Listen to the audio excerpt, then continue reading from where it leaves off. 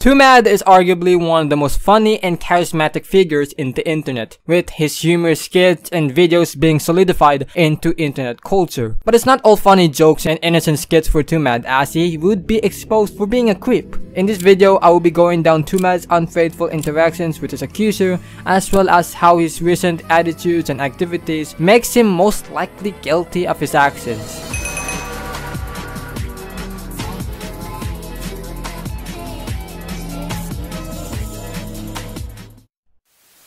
Twomad started out as an Overwatch montage YouTuber while editing those videos with a humorous tone. He would brew a sizable audience and valid reputation that he got to start his own Overwatch tournament, which ended up It ended alright. Twomad, might I also remind you that I am 6 years old, so anything that you have just said to me... Twomad started moving into making video skits of him inside his house while making videos regarding general topics about the internet, in which he made a video about Keemstar's polarizing career and how even with numerous of career-destroying accusations, he still has a loyal fanbase and reputable connection with other famous figures, like a cockroach surviving a nuke. While the video has a valid message and his current reputation should not sway your opinion regarding what he is talking about Keemstar, I mean, everything he has said in that video is practically true. It's some sort of bitter irony that he would end up as also a cockroach surviving multiple nukes, as Twomad started making videos about him angering bunch of toxic fandoms and invading Zoom meetings. While you could argue that his actions are morally grey and he's arguably not a good person for doing this, it's like dark humor. If it's funny, it's okay. So for a majority of people, what he's doing is okay. On June 20, 2023, Twomad would post a picture in Twitter, or X, about him having a girlfriend. This photo isn't obviously Twomad's girlfriend and was instead Brianna Gray, an English transgender 16-year-old that was murdered in an alleged hate crime. Twomad would state that he was not aware about the context regarding the image, but it is doubtful whether or not he found the image from a news article or other social media post that was not about the murder. This led to one Twitter user to snap and reveal to the world of Twomad's personal controversy. On the next day, on June 24, 2023, a Twitter user named GlocksGoldie would post screenshots of Twomad in the social media app of Discord. The screenshots would reveal that Twomad has been requesting GlocksGoldie and his patrons to watch graphic and gory videos just for the sake of it, and other disturbing statements. The screenshots would also reveal Twomad constantly doing sexual approaches to GlocksGoldie, which could have been sexual assault. GlocksGoldie revealed that her old apartment was nearby where Twomad lived, and they met in October of 2022, and Twomad was allegedly trying to start a romantic relationship and even calling her his girlfriend in a livestream. Ridiculous shit, fuck it, whatever. I don't like cancel culture anyways. So many fucking dudes that you guys trust on a day-to-day basis have done that same shit, if not worse. It's common! Common! All the time! It happens. Cause it's just like fucking biological, like... The fuck am I, like the most sweet boy ever? Like my parents, I'm not no fortunate son. Which Twomad has not denied these statements, with him denying the fact that his apology was disingenuous. I am literally driving, but I'm literally in Oregon, fucking Washington, Oregon. Yeah, okay. So apology. All right. So I can't take the damage away that I've done, but I'll try my best. Okay. Okay. I at least want to take responsibility for what the fuck I did. You know, like the way I treated you and like viewed you, this is not like okay. Like I pushed past your fucking boundaries just for like my own fucking self-serving reasons. I made like sexual advances you weren't comfortable with, you know what I mean? And I truly do like regret all of that like so much.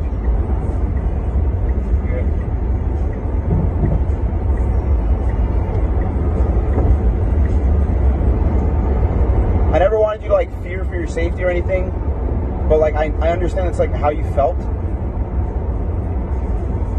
and I'm like, you know, so I'm like sorry, as best I can say it, you know, and it was just as if that wasn't enough, you know, I acted like super obsessive after you know, I realized you left. And I'm going to therapy, genuinely. I'm going to therapy. I'm working fucking. That shit is tough, but I'm going to it, you know, to like fix whatever the fuck parts of my brain or just like let me act that way. And I'm like, I'm 1,000% sure I'll never do it to anyone else, you know. But fucking, sorry for making you wait for this, deal.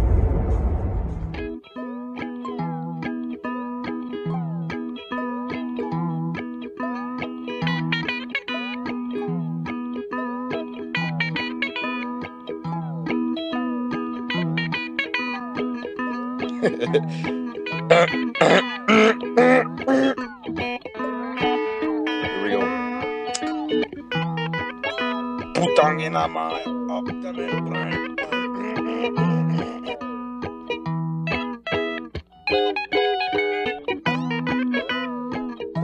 It's a raid! I'm the rail! I'm the rail!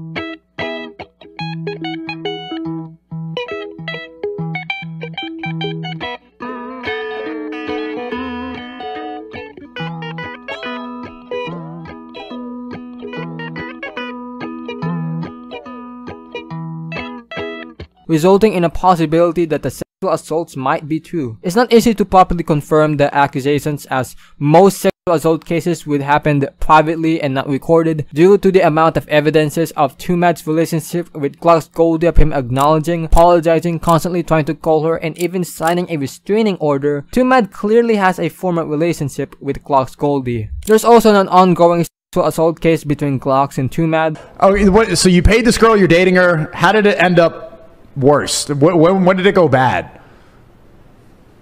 Oh well, the only thing I wanted from her was one thing, which is sex, and then she didn't want to give it to me unless I was like nice to her. And I would never be nice to her. I was really mean to her. Okay. I'd be really mean to her. I'd like lock her outside, shit like that.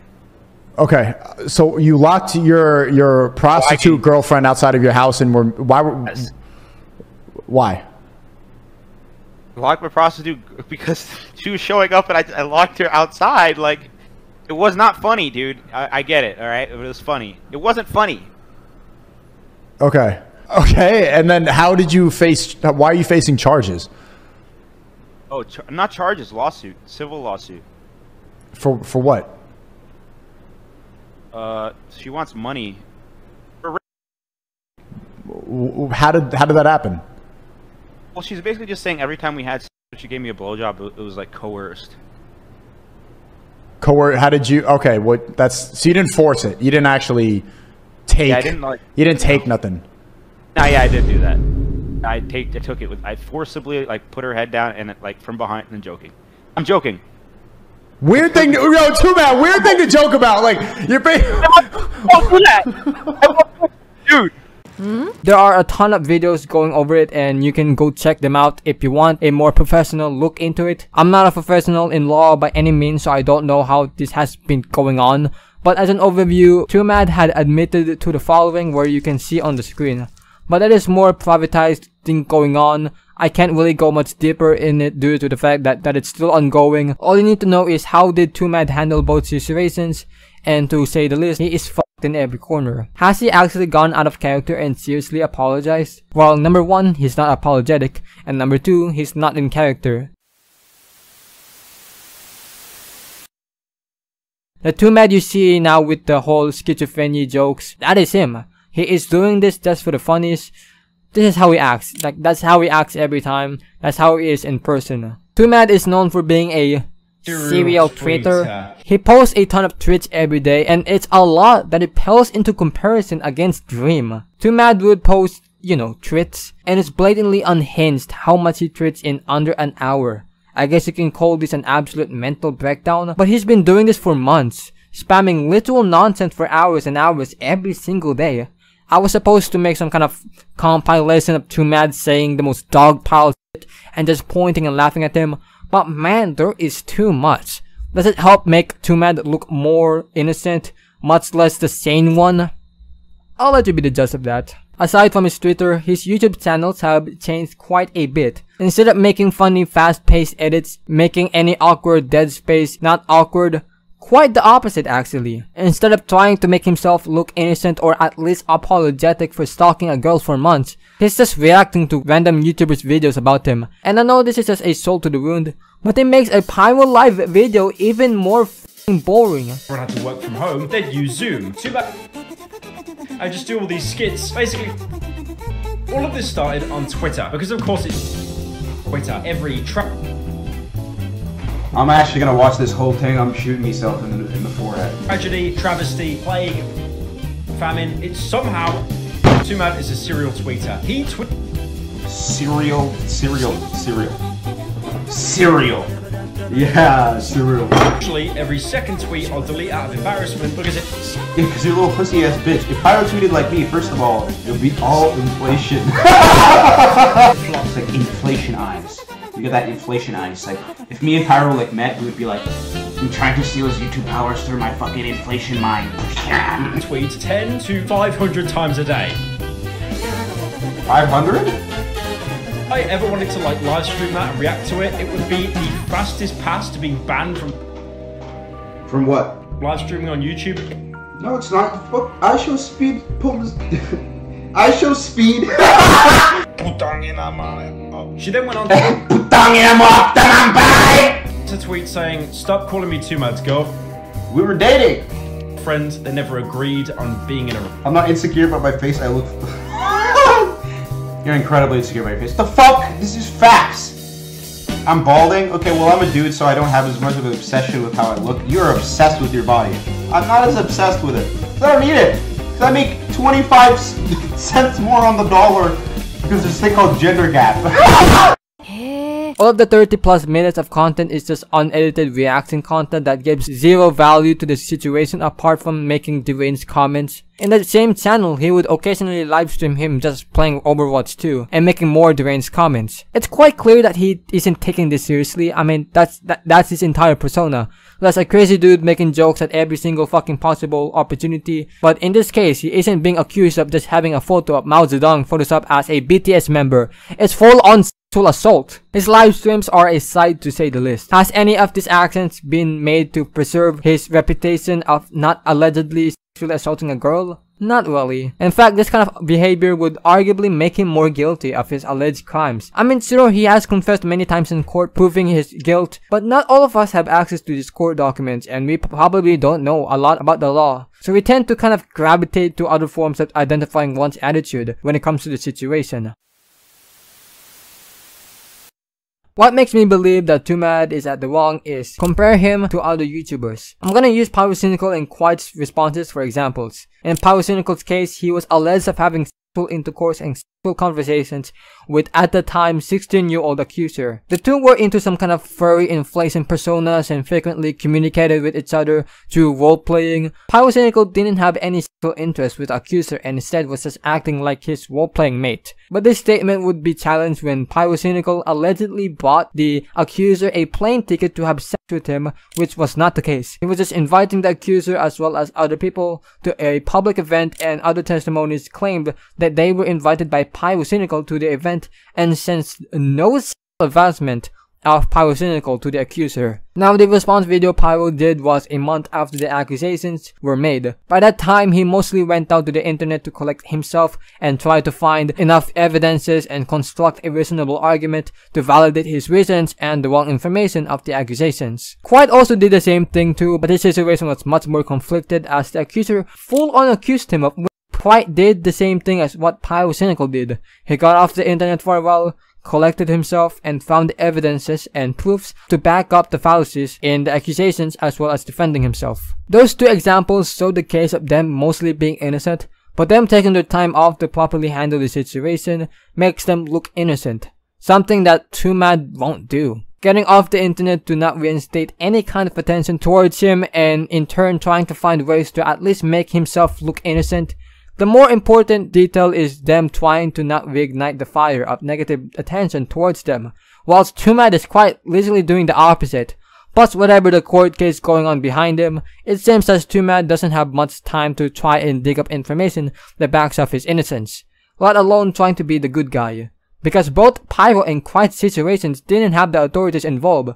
Twomad literally got a restraining order. Twomad has countless more evidences against him than the latter. What is Twomad gonna accuse Glocks of? Being a cosplayer? This leads me to the second point. What has he been doing? For the past month, he has been non-stop posting tweets which are tweets that don't prove his innocence whatsoever. In most cases, signs of professionalism and sincereness make someone feel as if the person is going out of the way of being their usual selves to show that they are taking the situation very serious and properly handling it. Even if they are actually guilty of what they are accused of, people would show appreciation to their honesty and humbleness of owning up to their mistakes. Twomad shows the zero characteristics of what I just mentioned, leading to people thinking that Twomad doesn't care about what is going on, nor remorseful or regretful of what has he been accused of, leading to people thinking that he has nothing to hide and nothing to argue against the accusation, making the general community come to the conclusion that he is probably guilty. Plus with the whole barrage of multiple breakdowns in Twitter, definitely making people think he is not sane. I hope everyone thinks this way, that if you make yourself more guilty, you are digging your own grave.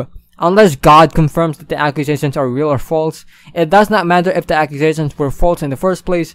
Making yourself look guilty will lead the consciousness to think that you did it. Now, no offense to Twomad in this section, but the nature of the accusations, the way the accused acts, and the many instances of Twomad calling Glocks Goldie his girlfriend leads to Twomad to be the actual violator. Not to mention his undeniable fact that he wants to be in a relationship with Glocks, even in any other way. Even if most sexual assault cases are private and aren't recorded by a camera or audio recording, there can be other forms of evidence of the accused aggressively approaching the victim that has a sexual interest or undertone that leads to a better case of that person who has sexual interest with the victim and having a history of a desperate way of approaching the victim would most likely be the one that has done the act. Plus the fact that the victim knows, are friends, and lived nearby Twomad by the time of these accusations leads to a hard time believing Twomad did nothing wrong. Now I'm just basing this video off of the online accusations, the public posted accusations by Glocks Goldie in her Twitter. I am not basing the video off of the actual court trial. I believe that is a different kind of conviction. I'm more into the views of the internet, not the people close to them or the people digging into the court case. I am basing this off of public information rather than confessions or findings in the court case, as I do not want to take a deep dive into it, as again, I am not a professional in law and I do not have any access to these documents. Also, there are some cases where the court case, sentencing, and the general population sentencing doesn't match all the time. In conclusion, Twomad, based off of the accusations, court case confessions, as well as the nature of the progressing situation, leads him most likely guilty. It's fair to state that the drama is over when the court case is over. By the time, the two would most likely never have a form of communication with each other, and Twomad's reputation would forever be tarnished as being a fucking creep. With how he acts and how the court case is going on, it is safe to say that Twomad would forever be known as guilty for sexual assault. No innocent man would devote themselves into being the villain, nor anyone smart would not light the candle of negative press towards them, which is why Twomad is most likely guilty of all of his crimes. Once a charismatic and funny person that elevated his crazy bigger-than-life personality to stardom has cost him his downfall from grace of uncancelability. Twomad would now be another example of a YouTuber that ruined his career.